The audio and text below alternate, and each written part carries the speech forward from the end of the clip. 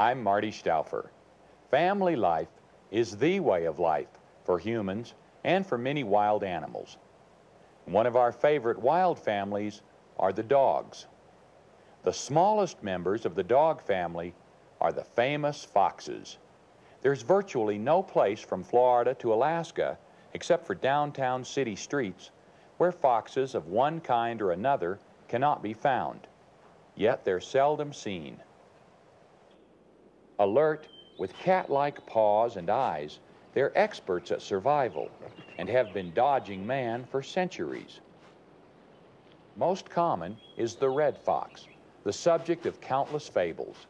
It's often just as wily in real life as all the legends and stories portray it to be. North America's 4 other foxes, the Arctic, gray, swift, and kit, also have distinctive means of protection. Join me as we meet the family of foxes.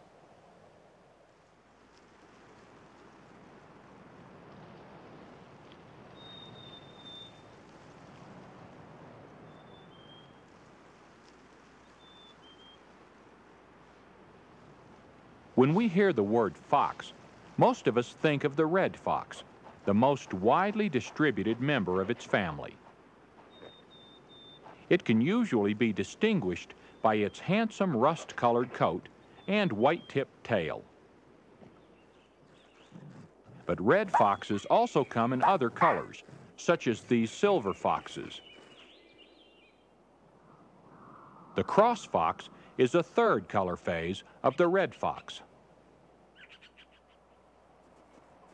Another interesting member of the fox family is the Arctic fox, which ranges our northern polar regions.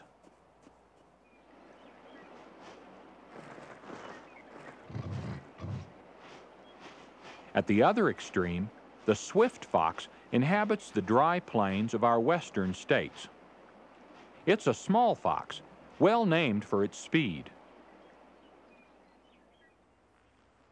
The smallest and perhaps rarest of all is the kit fox, which lives in our desert southwest.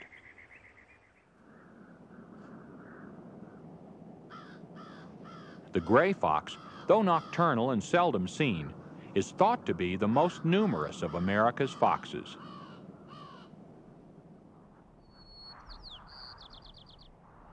Except for parts of the Midwest and Northwest, the gray fox is found in most of the continental United States and south into Mexico.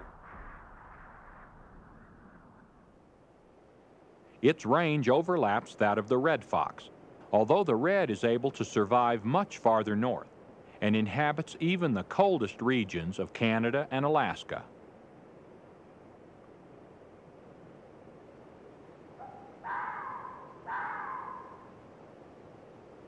Although all foxes are omnivores, they are primarily carnivorous. They hunt at night and are especially active at dusk and dawn.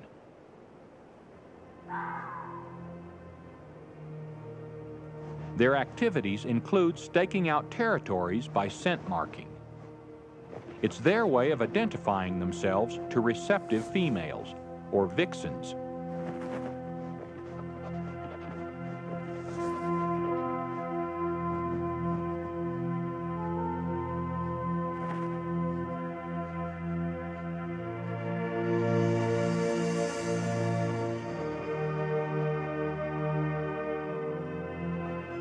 It's also their way of challenging rival males.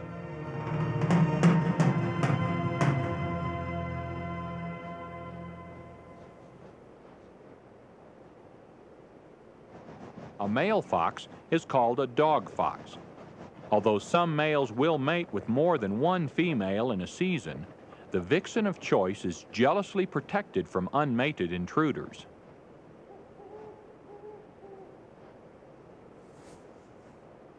Encounters between males are sometimes just screaming contests, but more often they are fierce battles and can even be fatal.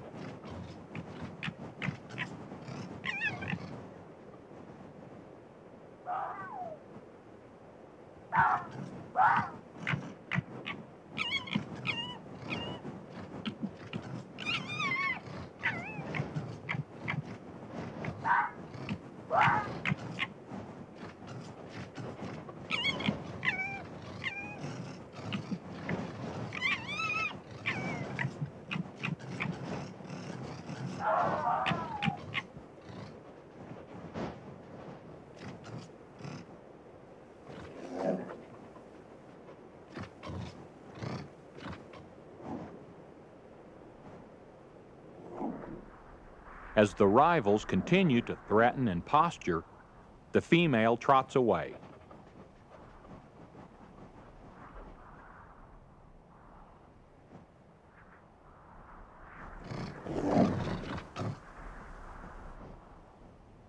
The battle ends in a standoff, with the resident male the apparent victor.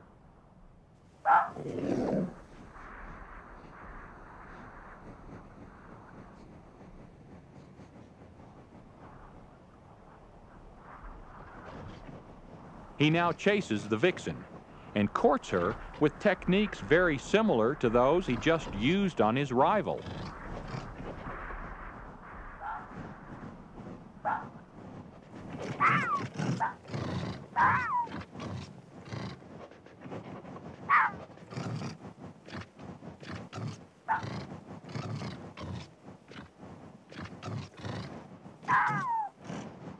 The same battle strategies and display postures learned in the first months of life are used both to fight off rivals and to win the attention of a mate.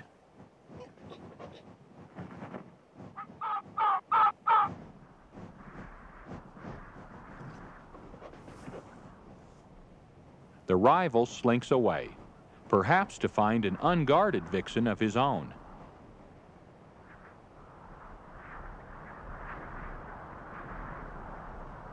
The range of the Arctic fox includes some of the coldest terrain in the world, much of it north of the Arctic Circle. These hardy little canids have even been sighted within 300 miles of the North Pole. Winter is the breeding season, as it is for all foxes.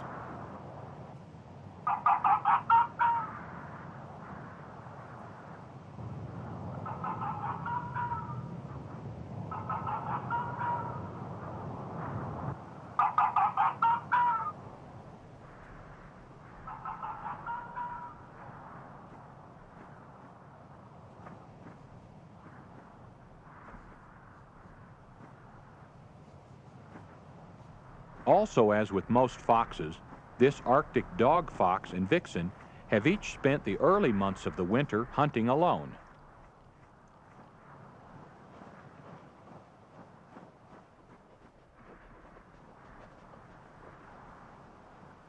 Courtship begins in February, and copulation takes place in March or early April, depending on latitude and weather conditions.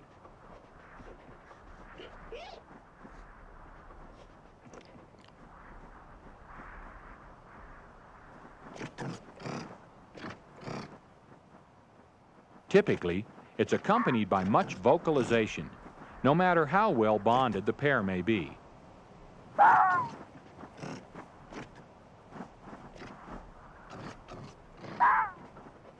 Female foxes remain in heat only briefly, sometimes for just one day. The more often she can be fertilized during this period, the better the chances for offspring.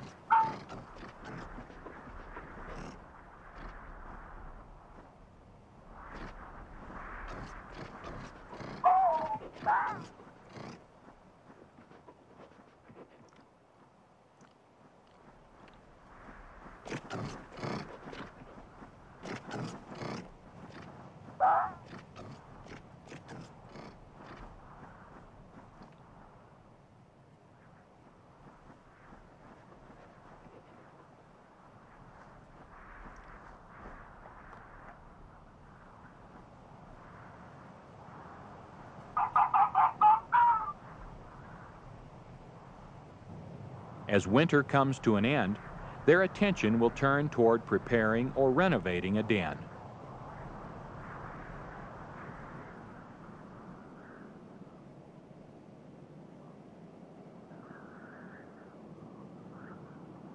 Upper Minnesota marks the northern edge of the gray fox's range.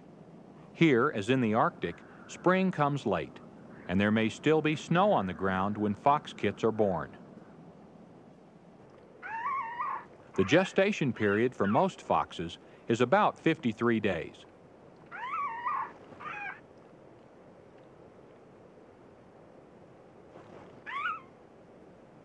All young foxes are born blind, helpless, and thinly furred. The mother's body warmth is essential to their survival, and for the first week or so, she does not leave the den.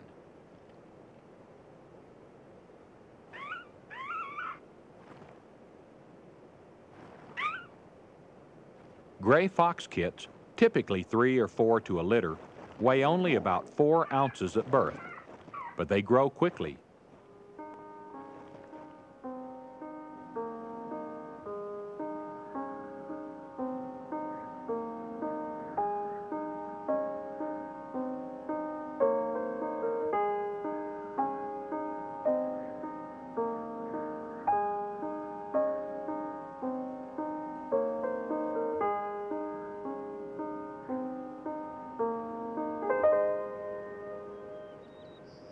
Spring finally arrives in Alaska, awakening the earth with warmth and sunshine. By this time it's June, and Arctic fox kits, already a month old, are just beginning to emerge from their den.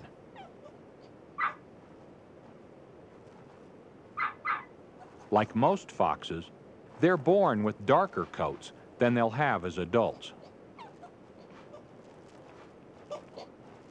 At this age, they've begun to eat small game caught by their parents. This is also the age of play. But the play is serious, establishing dominance relationships that will mean the difference between life and death. Food is often scarce in the Arctic, and in a large litter, only the boldest kits will survive.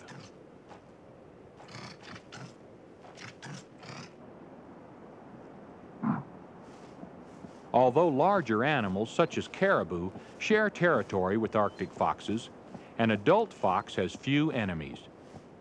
Nevertheless, the mother fox stands wary guard over her young.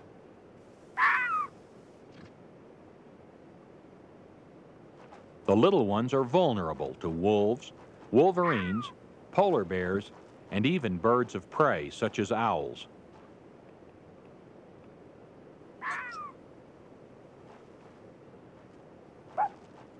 But their greatest enemy is starvation. Less than half will survive, but these the mother protects from the slightest hint of danger.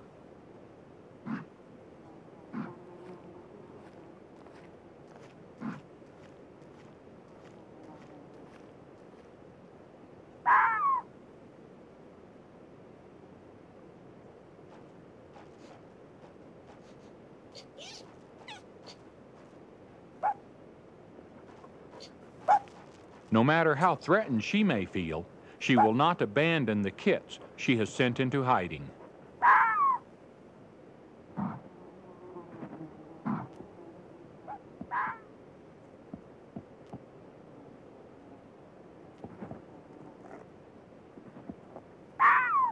She's very sensitive to intruders and very defensive.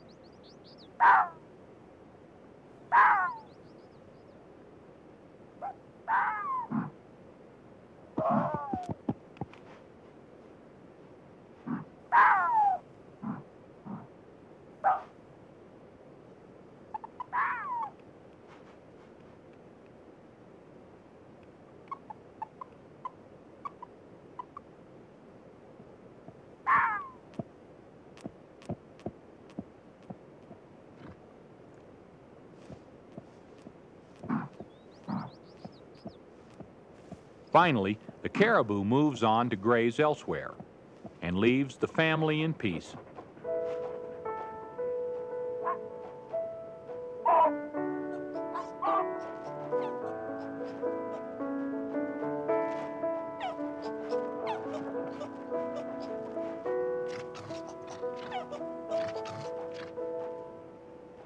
All young foxes have but one brief summer to learn everything they must know to survive as adults.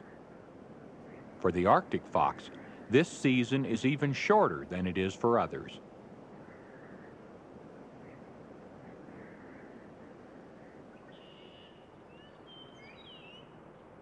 Farther south, in the Adirondack Mountains of New York, summer lasts longer, and growing up lessons can be paced more leisurely. The spreading roots of an oak tree make an ideal red fox den. While the mother goes off to hunt, the 2-month-old kits emerge to play.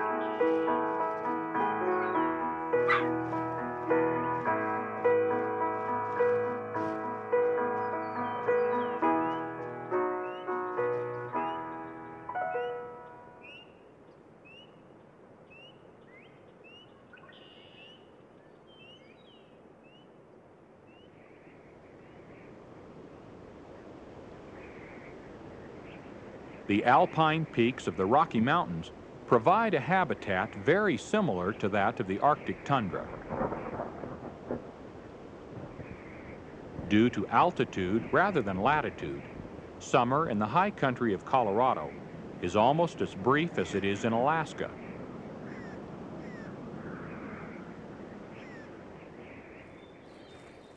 In the colder parts of its range, color variations of the red fox occur with greater frequency than they do in the warmer south. But no matter what their color, members of this species always have a white-tipped tail. At 3 months old, these silver fox kits are almost full grown.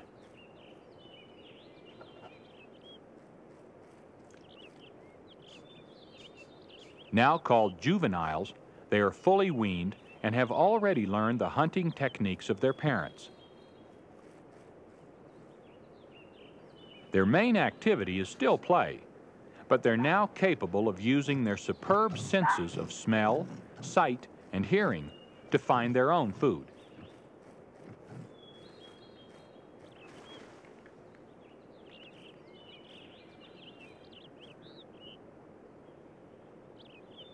Siblings, like this brother and sister, often stay together and frolic for a while as they venture away from home.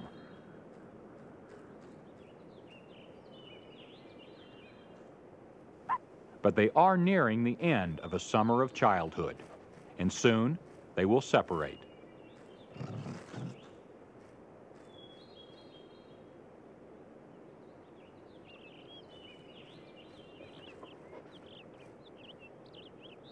In some instances, a female may remain behind with her parents for as long as another year, or she may leave if food in the area is scarce.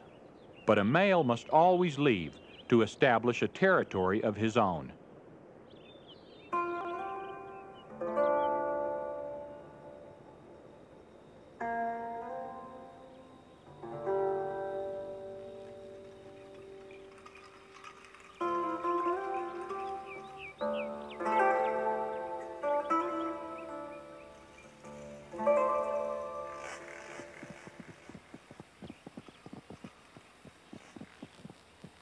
In the land of the desert bighorn, the sidewinder is a symbol of danger.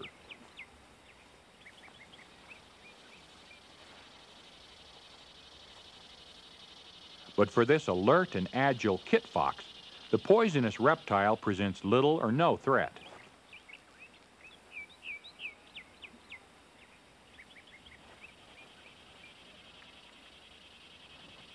Like other foxes, the kit fox eats a variety of foods, including insects, fruit, mice, birds, and carrion.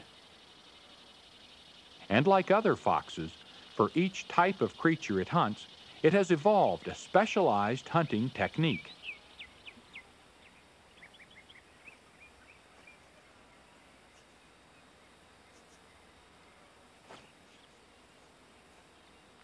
The kit fox's large, bat-like ears can detect the rustling of a mouse up to 50 yards away.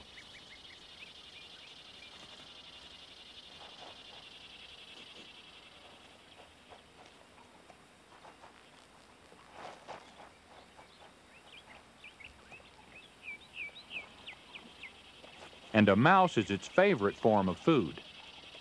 In fact, it can even survive without drinking any water if it eats enough small rodents.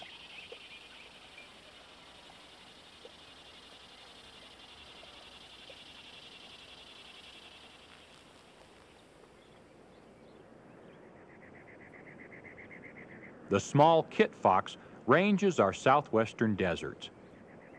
It has a very close cousin in the slightly larger swift fox. The swift fox roams the plains and prairies of our Midwest. Both foxes have suffered from loss of habitat and poisoning, though the swift fox seems to be recovering.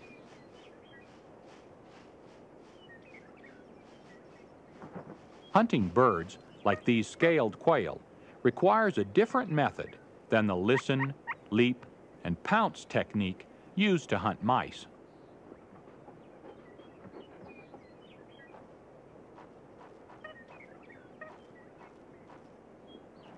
Listening is important, but so is the element of surprise. The fox must stalk within close range before a successful chase can begin.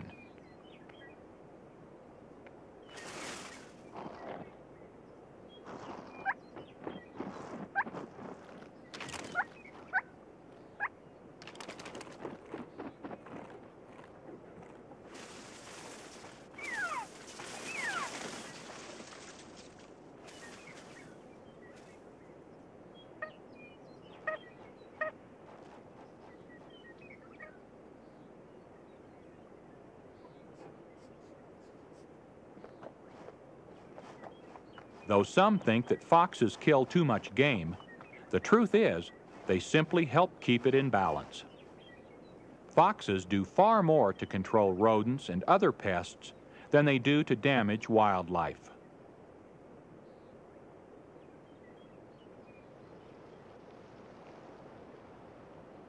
For these clever creatures, autumn completes the cycle of the year.